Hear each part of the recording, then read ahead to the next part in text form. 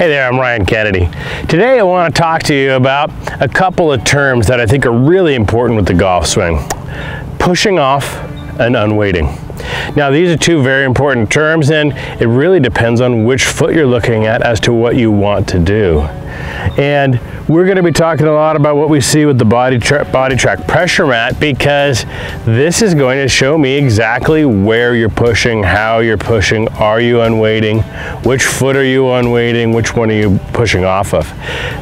The body track pressure mat shows me what cannot be seen on regular video.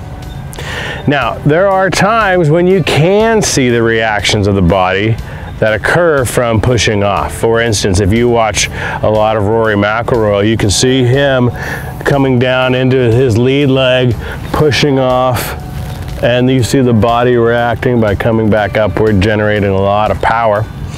You'll really see this on the long drivers when they're actually jumping off the ground.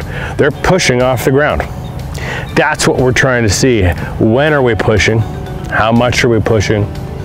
With which foot are we pushing? Now, one of the most common flaws I really see in golf is people trying to move from the back foot to the front foot. And I think there's a big misconception that you're actually pushing off the trail foot.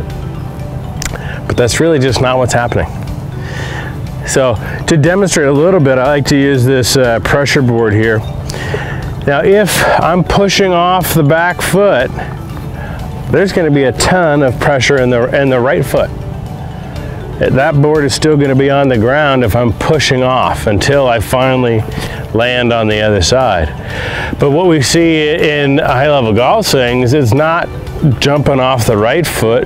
It's rather they're removing weight from the right foot as though you just pick it up off the ground.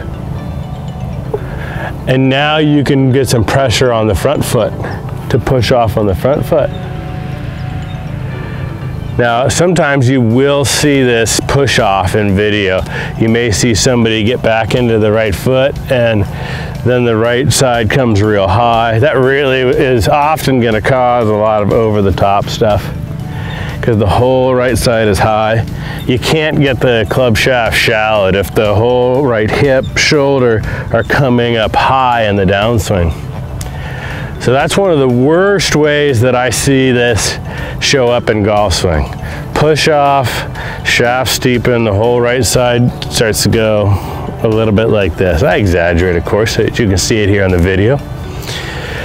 So know that we do want to, load the right foot, but when you start to move back to the left, we are not pushing off of that foot. We're going to remove weight. We're going to unweight the trail foot so that we can push on the left foot and create a whole bunch of power.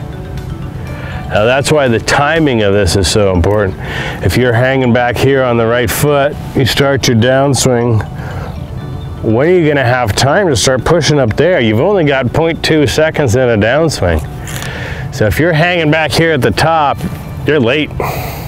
You're not going to be able to get over there. You're not going to be able to unweight the right and push on the front foot.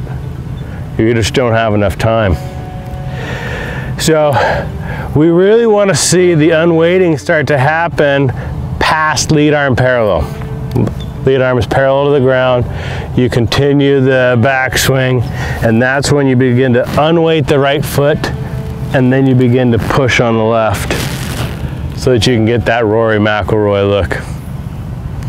All right, so pushing off is great on the front foot. Unweighting is great on the back foot.